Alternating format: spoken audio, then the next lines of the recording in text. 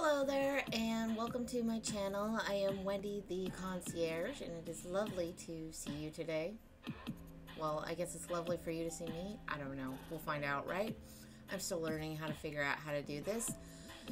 Anyway, I'm here to talk to you today about strip searches. This was a question from the audience about how these things work, and because strip searches are part of incarceral life.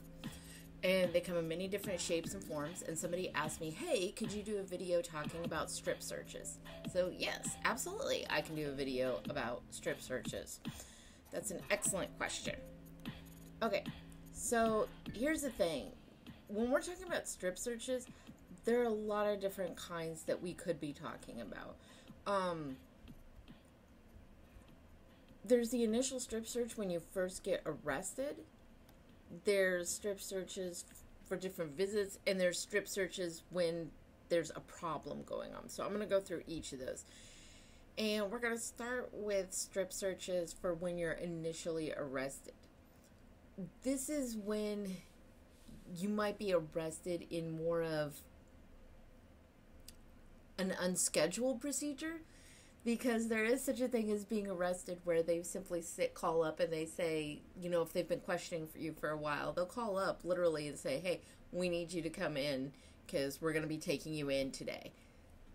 That's a different kind of strip search, but they're very similar. Okay. So you get arrested. Maybe you got caught shoplifting, or maybe you got caught driving drunk, or maybe the cops raided your house and found a whole shitload of drugs and you're in a lot of trouble. That would be me. Okay, so you get brought into the county jail. Usually, that's where they bring you. And when you go in, they give you clothes. Like, first you get in there and they do all your booking stuff. They're going to ask you a bunch of questions, you know, like your name, your address. Are you a member of any gangs? Do you have any medications that you need to take regularly? Any illnesses? History of suicidal thoughts? I strongly suggest that you do not say that you have suicidal tendencies, because guess where that ends you up? That ends you in a turtle suit in the medical unit, and their purpose is not to take care of you for feeling suicidal and be like, oh, Wendy, what's wrong? Let's talk. Would you like to talk about your feelings? No, fuck no. That's not what no. What they want to do is just make sure that you don't actually kill yourself, so that they can be sure that they can prosecute you properly and put you away for a nice chunk of time. Okay, so they take you in there and they'll take you to a private room to do this, all right? They're not going to have you do it like out in the middle of the freaking like lobby of the jail or whatever. There's policies and procedures for this shit, okay? So, it'll be a female officer if you're a woman. It'll be a male officer if you're a man. And this is another time to remind you for our gender nonconforming people in the audience, if you are a trans person, they go by what your genitalia is. And I want to apologize to you for this, because I know it's traumatizing and I am really sorry, and I can't imagine the shit that you guys go through and how miserable it is for you.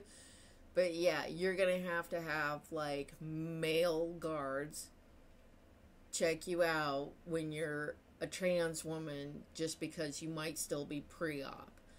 And that's something that I know is so humiliating for a lot of trans women, and I just want to acknowledge that fucking sucks, and I'm really sorry for you. Anyway, they take you in, and you'll take off your clothes. They will, like, tell you that you need to, like, lift up your breasts so that they can see, you know, that you've not got, like, a shank or, like, I don't know, pills or some shit under your breast creases.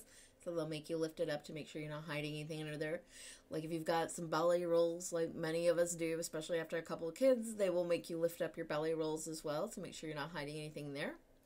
They will make you squat down. Sometimes they will make you reach back and pull apart your cheeks to make sure you're not hiding anything. And a lot of times they'll make you cough too. That's usually the worst of what a strip search is. But then there's California. And those of you who have had this pleasure in California know what I'm about to tell you.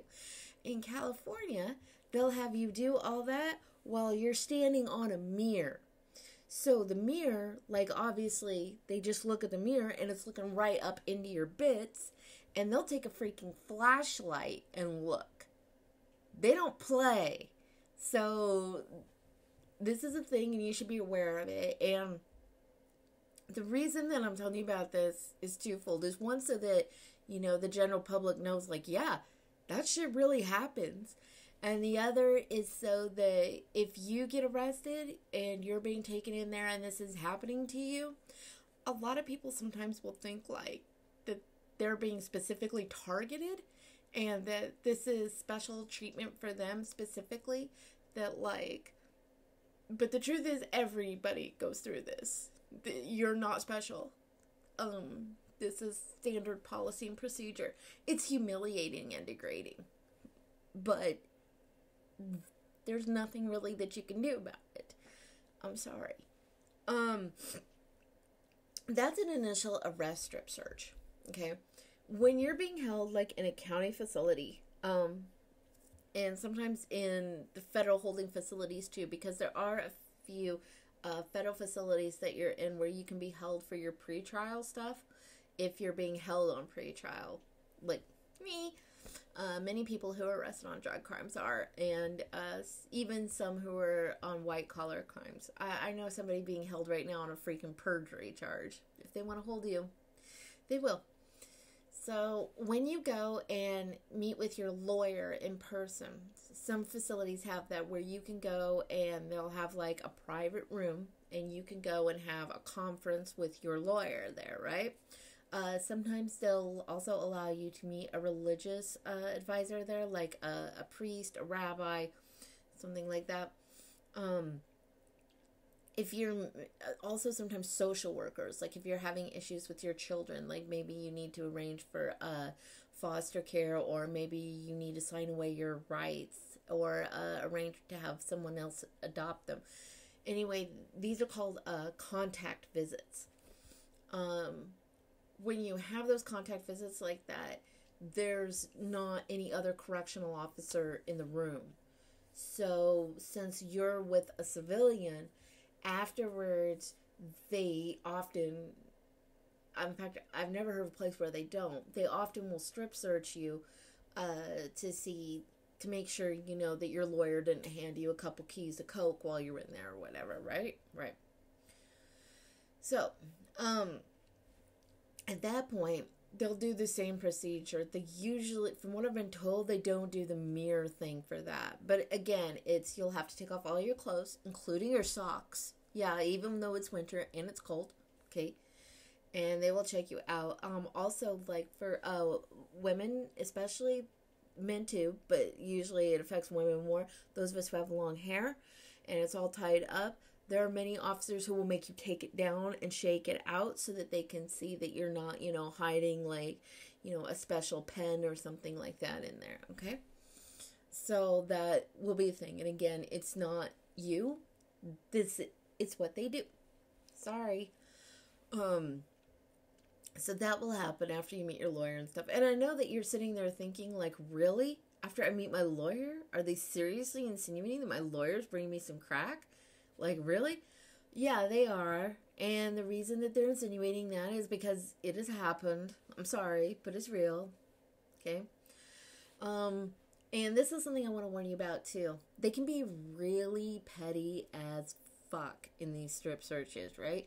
So let's say that your lawyer is really nice. Not that I ever had a nice lawyer whatsoever who perhaps did something like this and gives you a hard candy, a Jolly Rancher to chew on while you're hanging out talking about your case. And maybe you're watching highlights from Hockey Night in Canada on his laptop with him because he's from Calgary and he feels your pain being a homesick Canadian. That might happen to you. So you're sitting there watching this, sucking on some hard candies, and not thinking, You put the wrapper in your pocket. So you go in, you do your strip search, they check your pocket, and they pull that candy wrapper out. Guess what? I just got my lawyer in trouble. Uh-oh. Because even though it's petty as fuck, it's a fucking Jolly Rancher, what he technically just did was pass me contraband. Okay? Now, luckily, what they usually do is they say something like, Wendy, do you like your lawyer? Yes, I love my lawyer very much. He's a very nice man. He understands me. Okay, great. Do you like having, like, contact visits with him where you get to hang out, feel like you're talking to a real human being once in a while? Yes, I do. Okay, great. So don't put wrappers in your pocket because you just got him in trouble, okay? Oh, right, my bad. Okay, so don't do that. Watch out for that. That's something that they absolutely will do. Okay, so let's talk about another time that they will do a strip search. Visiting. Now, some of you are in facilities where, those of you watching probably aren't in a facility, but maybe you've been in one. And for those of you who are watching from a facility, hi! Much love to all of you. I know, it sucks. I hope you're home soon. So anyway, many of you in certain facilities, when you're visiting certain facilities, whatever, you might be separated by class. A lot of people, think that it's like in the movies, where you see the plexiglass and you each pick up a phone. That's really not very common, especially not in federal facilities, especially the lower security facilities and the minimums like the camps. That's not a thing, okay? It's common in county jail, like holding facilities where people are before they're sentenced. But even those, a lot of them now, you'll go and it's a video visit thing. Some of them, you have to go to the actual physical jail, and you'll be seated, at a booth, Skype booth. You'll pick up the phone, and you're connected, by Skype like that, where you talk to your loved one, over a video screen, okay? So that obviously isn't going to involve strip search or anything. They do this to prevent contraband coming in. And I'm not saying it never happens by visitors, but studies, and I'm talking the studies done by the government themselves, have proven repeatedly that the overwhelming majority of contraband, and when I say overwhelming majority, I'm talking upwards of 85-90% is coming in from the guards, okay? We all know this, but for some reason they like to just put more and more and more restrictions on the visits because, restricting the guards and scrutinizing their guards, it would throw up all kinds of drama with the unions, and it would mean that they would have to actually do something about a problem with their own staff members. And it's just much easier to restrict the inmates. I don't say that in a hateful way. I'm saying that just in a sheer logistics way. This way they can look like they're doing something and not have to actually do too much. Right. Okay. So, but in federal prisons, especially at the minimums, they're contact visits. You're sitting right across from each other, small table, on plastic lawn chairs. Those lawn chairs that everybody's got on their patios, right? Those kind of chairs with, there's maybe 2 feet between you. You can give each other a hug. You can give each other a kiss. You can't sit there and make out the whole time. I mean, I've seen people do that, but that's when you have a chill guard on duty, or people are just looking the other way, or maybe they just don't feel like dealing with it.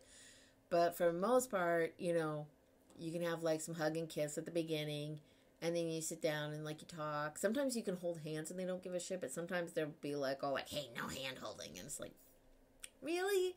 But yeah, really. It sucks, but it is. So one of the things that people do a lot when visitors come is there is occasionally contraband passed. This isn't usually when, big contraband, a whole lot of drugs or, things like that are passed. This is usually, petty shit, charcoal toothpaste, because they don't sell that on commissary. Needles and threads, because, we need to hem up our clothes, and they don't hem them up for us anymore in some of the prisons. Let's see. What are some other things that I've seen them pass? Just really trivial stuff like that. remember somebody once got a decent toothbrush that way, or Crest white strips. Yeah, Starburst, shit like that. All right. You know, that was, oddly enough, that was the majority of the stuff that was brought in. I remember one time somebody actually brought in an inhaler, like their asthma inhaler. Yeah, you would think the BOP would give you that, but they were just being a pain about it, and there was all this bureaucracy, so their husband just like brought them one. And because we're actually allowed to have inhalers, when the girl went out, they were just like, oh, it's your inhaler, cool. You know, because obviously she must have brought it in with her because she's asthmatic. It's written in her thing. Yeah, these things happen. So what they'll do sometimes is that if you're somebody that they know that you're the one who's always got like lighters around, or they think you're the one that's selling cigarettes, or you know, stuff like that. Earrings, you know, everybody wants earrings, and some of the facilities sell them and some of them don't. So if you're in a facility that doesn't sell them and you want earrings, the only way that you're going to get them is if you buy them off somebody, which is kind of gross because we're not allowed access to rubbing alcohol, or you're going to have somebody bring them in on a visit. Right. Okay. So if you're somebody that they know is constantly selling contraband to people and stuff, and the guards do figure it out pretty quickly, like you're the one that's always got a fantastic supply of food and t-shirts and all that, and yet it seems that you don't spend shit on commissary. Meanwhile, you've got like 6 bottles of body wash and 20 books of stamps. I wonder how you got those. So they notice this shit, and so, you know, your people come, they visit you, and then afterwards, you know, they're like, Wendy, come here. Yeah. First thing they do is you stand there like this, and they use the wand on you, you know, and like if it goes beep, beep, beep here, that's a problem, because it's not the underwire on my bra, because we're not allowed underwire bras in prison, right? No. They just found a lighter in my bra. This is scary. It's not that big of a deal. It's like a 300 shot. Who cares? And they wonder why people keep smoking. So, yeah. And then what they'll do is they'll have you go into the washroom, bathroom. I say washroom all the time. Canadian. Represent. They'll take you in the bathroom with a female officer if you're a woman, a male officer if you're a man. You'll have to do the strip that I talked about just a minute ago. Whole thing, you know, cough, squat, pull your cheeks, all that. Shake out your clothing, take off your socks, take your boot like this, okay? Then you get redressed and you go back inside, and hopefully they didn't find anything on you. That's the best feeling ever, when like they're like, hey, you, I'm gonna strip search you, and they strip search you and they don't find shit, and you're like, yeah, because I'm not the one you need to worry about. Bye. Sometimes also, let's say that they know that Felicity here is mad like contraband queen. She's the one who's selling like whole cartons of cigarettes, Zippo lighters, cell phones, the works. You can get everything in her one-stop shop. All right, great. So Felicity's man comes see her. They make out, they kiss. They think she's bringing in some meth and coke too. All right, you know. So they're gonna hit Felicity, but they can't look like they're targeting Felicity, because they can actually get in trouble for that. So instead of just grabbing Felicity, they're going to grab Wendy, Janie, Brittany, and Christy too. So they take us all in there, and they'll separate us and have us each go in there one at a time and search. They'll have one officer take us in the bathroom and strip search us, and the rest of us will be required to sit there with another officer watching us to make sure that we're not like casually like, oh shit, take that lighter out, toss it.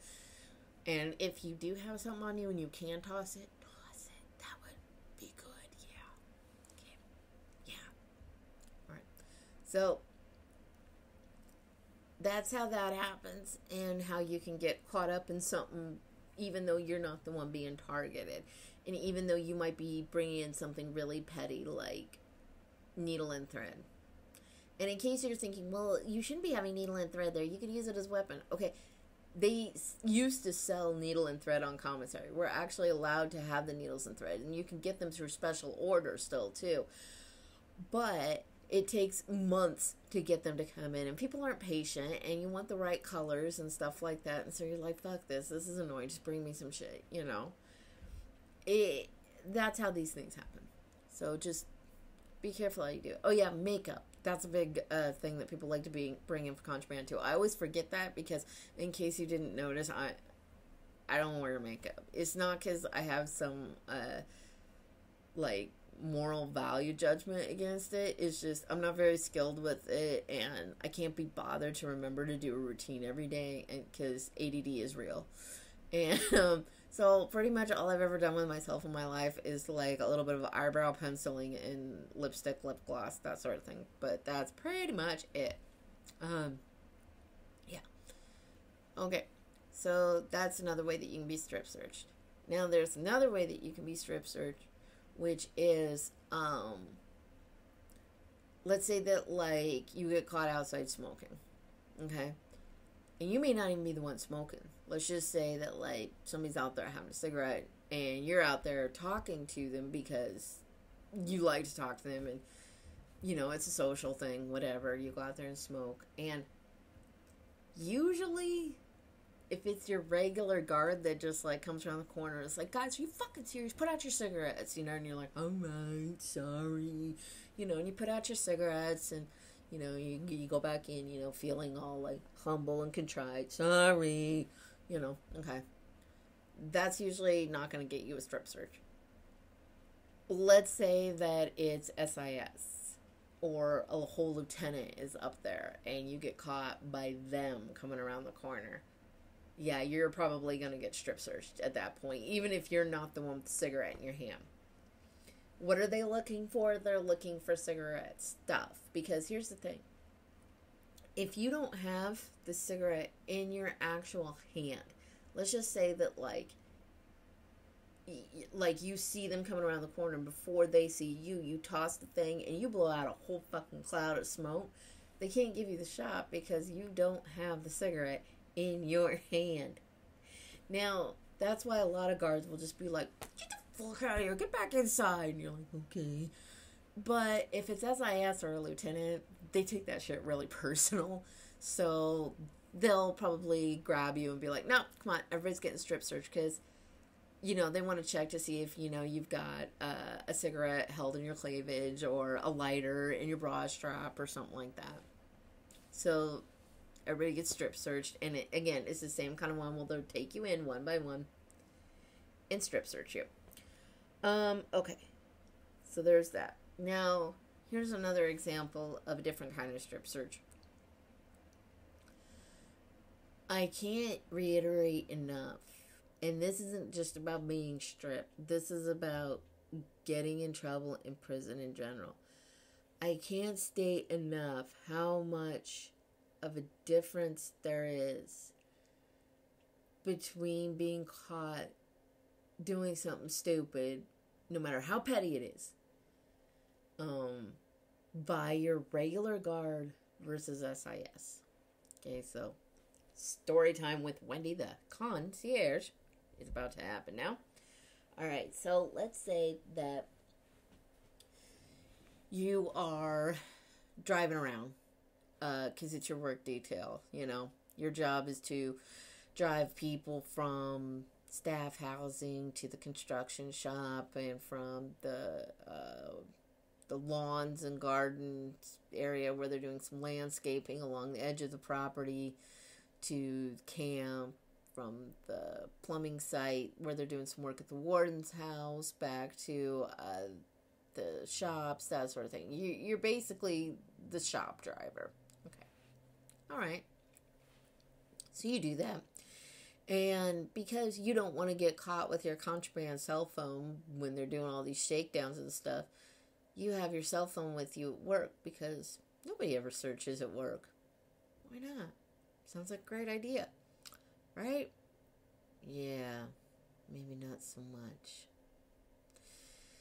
So you go in and you get the keys from the front lobby for your day of driving around, and they say, hey, come here.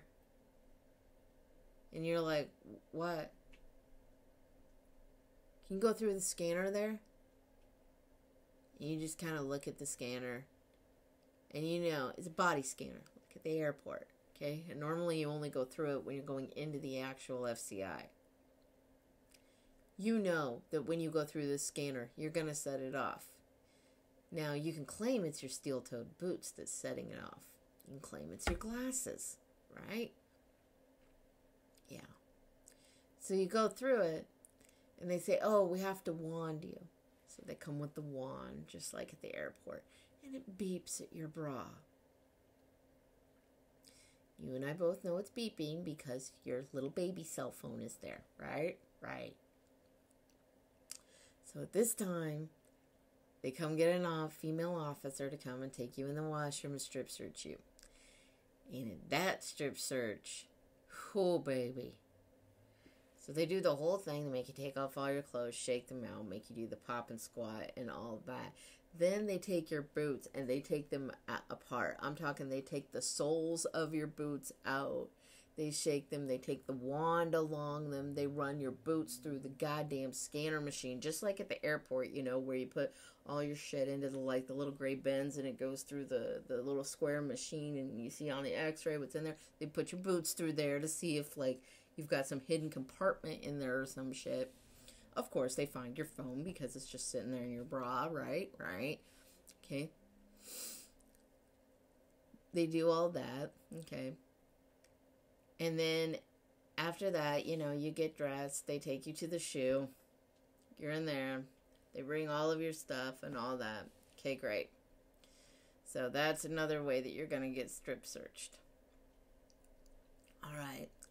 So let's say that you are one of the people who is maybe absconding from the campus, shall we say, going on a shopping trip to go to the quick shop to pick up some cigarettes, right?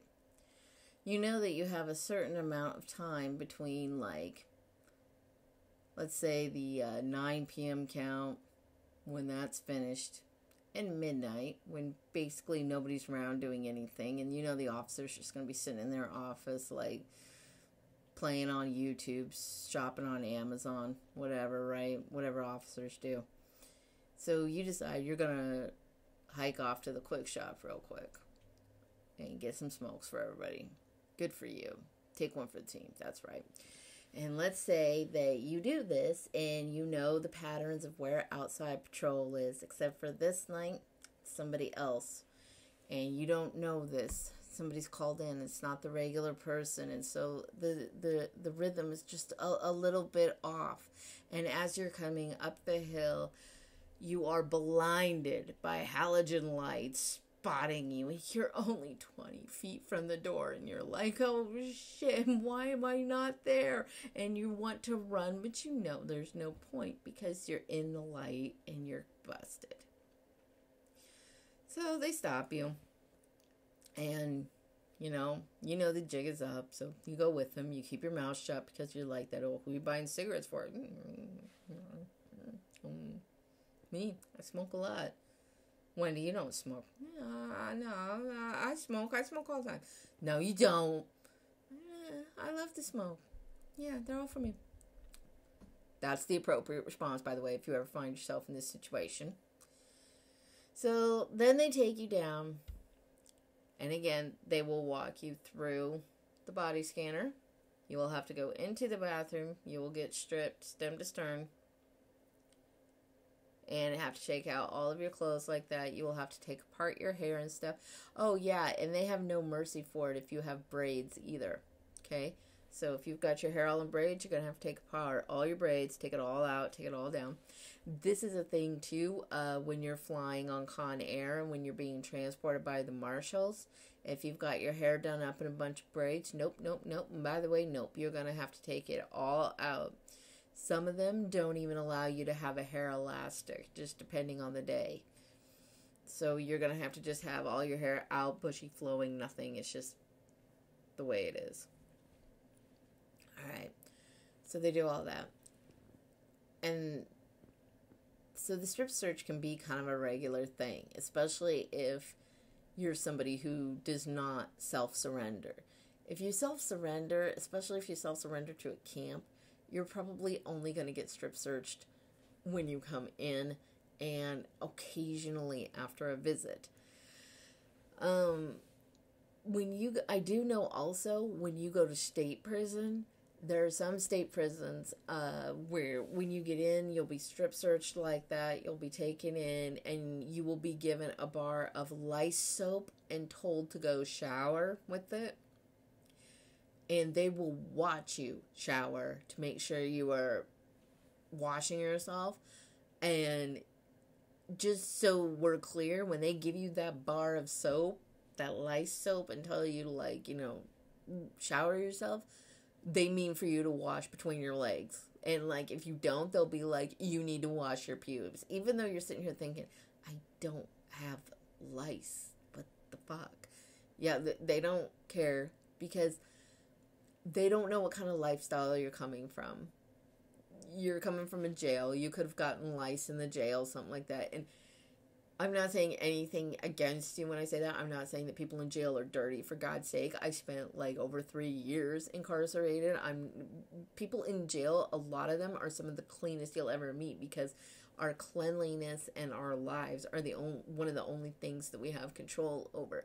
So people will be fastidious. But there's this thing where people will be like, God, all these bitches are so dirty here. I don't know how these bitches live here. They are so dirty. I'm not dirty like that. A lot of people like to talk like that. And it's not that they are particularly cleaner than everybody else. It's that they're fastidious about their personal cleanliness because, like I said, it's one thing that they have the control over. And also, it's a way of sort of separating yourself from the others. And there are some people who are nasty and dirty. Like, there would be people who would, like, go and poop in the toilet and then, like, not flush it. And, okay, that shit happens in county because people sometimes have the attitude of, oh, well, if I'm going to be locked up, y'all are going to be fucking miserable right along with me. And so they do nasty stuff like that, okay? Usually by the time you get to prison, people will discipline that out of you because it's like, hey, we all live here right now. We've all got to keep this clean. Nobody wants to be here. The least we can do is, like, be respectful to one another, right? Right. So usually that shit isn't happening once you get to prison, especially, like, in a minimum, like in a camp. That kind of nonsense isn't supposed to go on. You do that kind of stuff, like, in a low or a medium, those girls will jack you up. They're not having that. They're not living like that. That is not a thing. There was some girls who would, in the facilities where I was, sometimes they would just not dispose of their menstrual products properly. You know? Like, they would, like, take a bloody pad and, like, they would, like, leave a bloody pad on the floor, or they would have a bloody pad and they would put it in the fucking toilet and it would be all clogged up and a mess and stuff. And, okay, like, let's say you have a digestion problem and a really bad period or whatever, and you put all kinds of toilet paper in there, it's not flushing right. I don't know, maybe you're drunk too. I was the head orderly at the time. I'm the kind of person, and everybody fucking knew this too, where you could come to me and be like, Wendy, I just made a total shit show in the bathroom. Literally. I am so sorry. I'm drunk, sick, had a miscarriage, whatever. Okay? I would have been there. I would have been like, oh, nasty. But thank you for telling me, you know, because now I can do something about it. You know, people knew, don't leave me in a position where, you know, I have to go in there and find it. And yeah, invariably, it would happen. And so, like, I'm a very laid back person.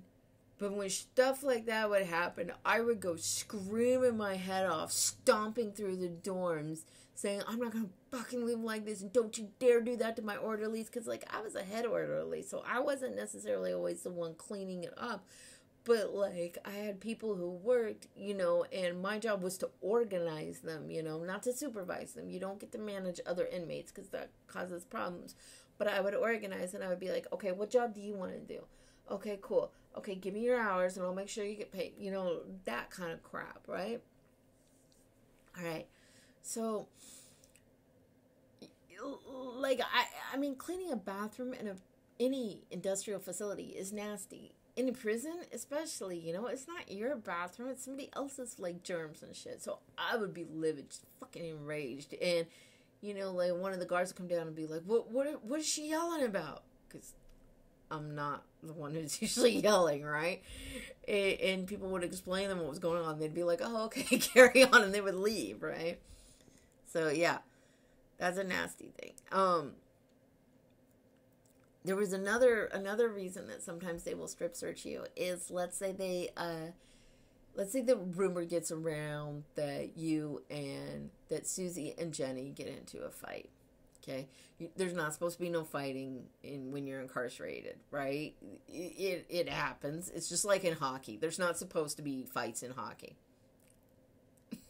Yeah, we all know how well that works, right? Right. So, there's not supposed to be fights, and it's especially in a camp. If you get caught physically fighting, theoretically, you're supposed to lose your camp status. That doesn't happen either. So if you get caught fighting, or more specifically, if you don't get caught fighting, but rumor gets around because people talk, and guards are nosy and they listen. So even if somebody doesn't go and say, hey, officer friendly, guess what? Da, da, da, da, da.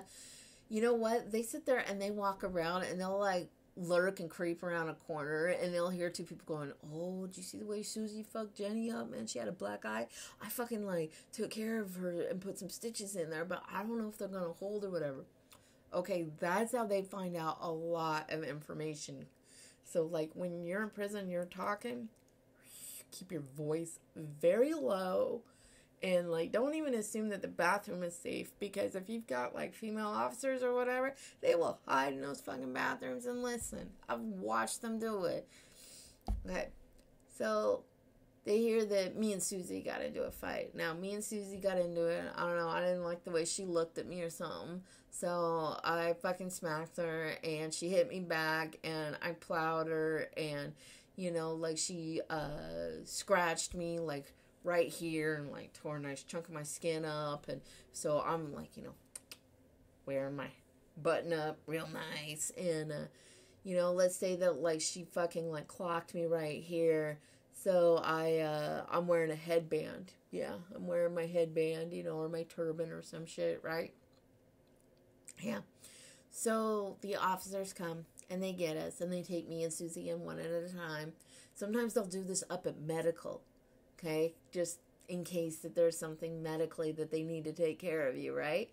So they have us do a strip search up there so that they can examine our bodies and see if there's evidence of any sort of fight or whatever. They'll have you stick out your hands and they'll look at your knuckles. Sometimes they'll like look at your boots and see if there's blood on them. I'm like, we're campers. We're not like fucking boot stomping each other. Get the fuck out of here. People are crazy sometimes, for real. But that's a thing, and that happens too.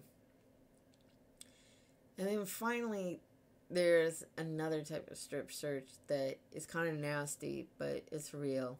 And I just want to talk about it for a minute.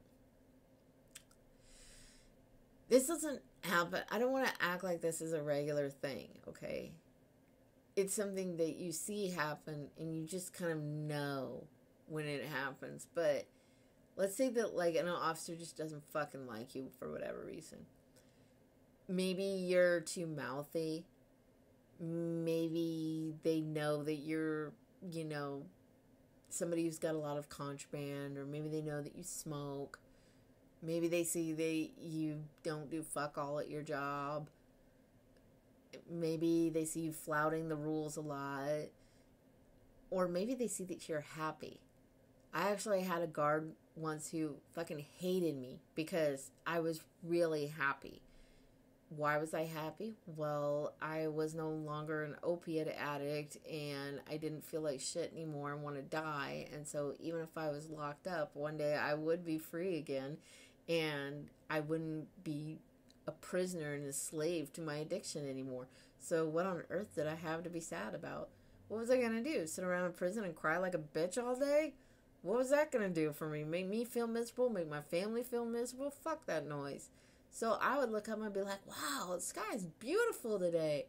I would find something to be happy about every day because I wanted to be happy. So I found things to be happy about, right? Right. This girl did not like that. She was very much old school. Like, she was probably about 10 years older than me. Yeah, she said once she graduated in 84. So she was about 10 years older than me. And she was very much of that type that felt that, like, when you were in jail, you should be, like, very contrite. That this was very serious. That you should be basically looking down and feeling like, whoa. You know, like some very special episode of ABC After School Special or some shit. And I wasn't having that. I was joyful. So sometimes when a guard doesn't like you, they just don't like the look of you or whatever, it's fucking Tuesday, they'll grab you and they'll be like, strip search. And you may be sitting there thinking that they're doing it for sexual purposes, like maybe they're getting off on it or something, but I'm not saying that can't happen, but that's not the kind of thing that I'm actually talking about here. This is what I'm talking about. Like, they're just mad at you, so they do it, and they do it to put you in your place. I'm not sure that it's even a conscious thought, like, oh, I'm gonna show her, watch this, you know. I don't think that it's like that. I think it's just that they're mad, and so they want to strip search you just to make sure, because they're hoping, you know, that they can catch you with something. But what it really is, it's a display of power. I've been told that happens a little more often in the men's facilities than not. You know, because women, like, just because of power dynamics and socialization, when you're telling a woman to strip, it's a little bit dicey. It's a little more dicey than it is with the boys. So, you know, but, so that happens, that kind of a strip search happens a little more in the men's facility than it does in the women. But it absolutely happens in the women's too. By the time you get out of prison, especially if you've been to a variety of facilities, you probably won't even notice about having your clothes off anymore. It's almost like your naked dignity is gone. I still have plenty of dignity, but I have absolutely no naked dignity left. I just don't care anymore. I can take my clothes off in front of anybody. It doesn't even faze me whatsoever. This comes in very handy, actually, when you're on probation and they want you to do a UA all the time. And, you know, a lot of people have this thing where they just can't pee in front of another human being. Now, I'm not saying that everybody who's been to prison pees happily in front of everybody, but in my experience, it does kind of help. It can kind of cure you a little bit of it. Again, though, not everybody. And now these days, like I have a new probation officer watching me now, and he has a female partner, and so he always brings her when he comes over to do my drug testing. And so she always comes in the bathroom with me, you know, just to make sure I'm not, you know, using, like, urine from another source, or, like, doing something funny with the sample to make sure it doesn't pop hot, you know, just make sure it's a clean catch. Okay? So she'll come in the bathroom with me, and it doesn't even faze me. Speaking of which, that's another way about the strip searching. When you go and do your UAs, when you're doing, when you're checking in either on your pretrial or with your post-supervisory release afterwards, okay, a lot of times they'll come in the bathroom with you, and some of you, I've never actually seen what I'm about to tell you about, okay, but I know people who have, and I've heard of this.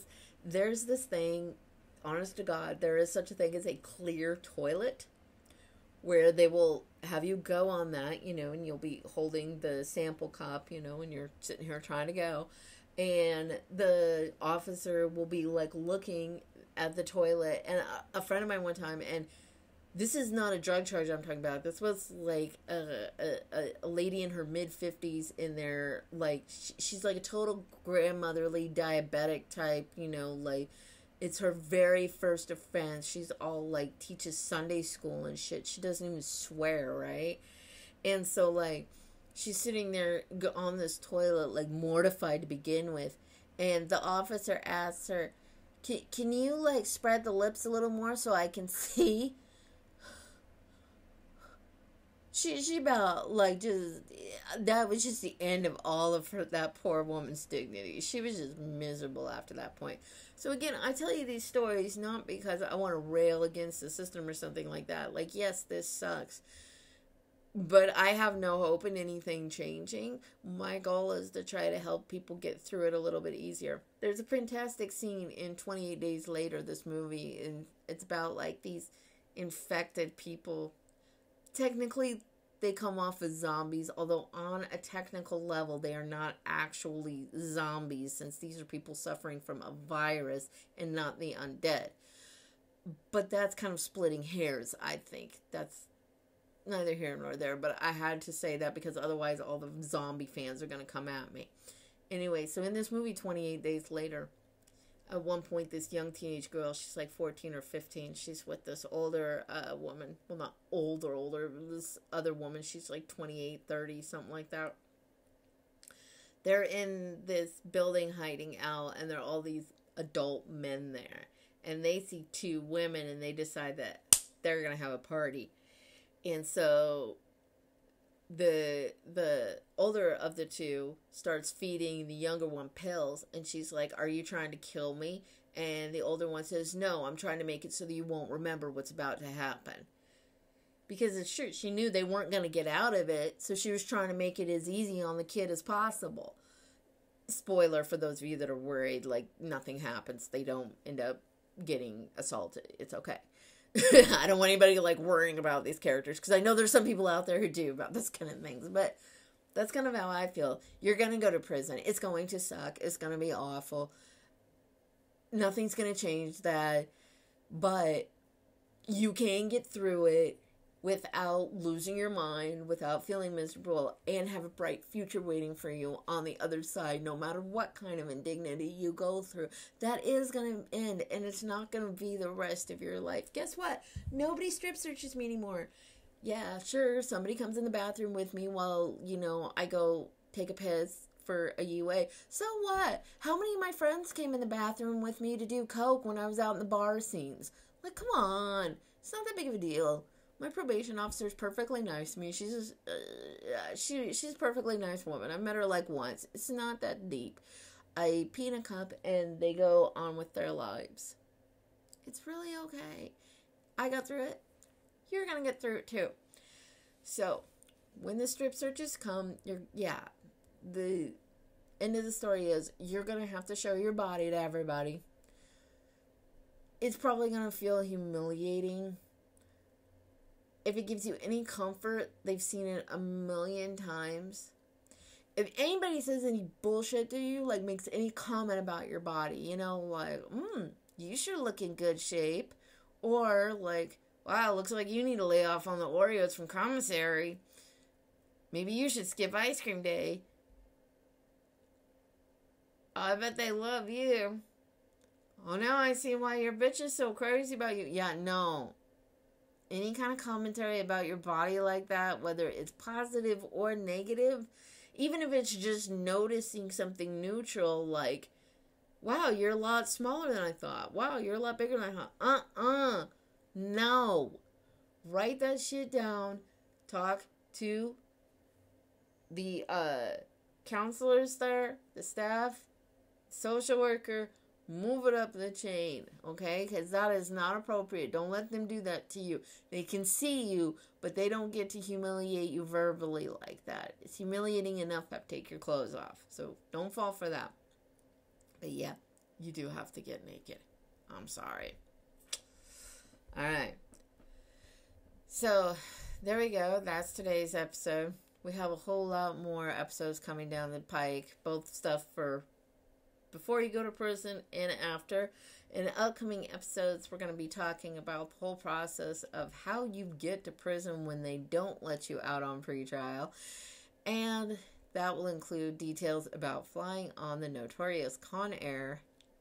Yep, that's real. It's a thing. And also, we're going to talk about post-prison life. We're going to talk about the fintech industry and how they've been really good about helping the returning citizens, and also the computer science and IT industry as well, and how you too can rebuild and reinvent yourself in a whole new career. If you've got any questions, again, go ahead and hit your girl up. My email is down below at wendytheconcierge@gmail.com. And you can ask me anything, and I'll try to find an answer to the best of my ability. I'm kind of the Dear Abby of prison life. So go ahead and hit me up. Again, I never withhold information for, money or anything like that. I'm not about that life. But if you do want to throw a little bit of cash at me and thank me for being awesome, if you like the work that I do and want to help me continue to do more of it, you can hit my Ko-fi coffee. I still don't know how that's pronounced. I think it's coffee, because they're always saying, like, buy a cup of coffee as, like, an example of how much money you donate. Whatever. Anyway, you can hit that up. Details are down below. Thank you so much. I hope you have a lovely day today. Bye for now.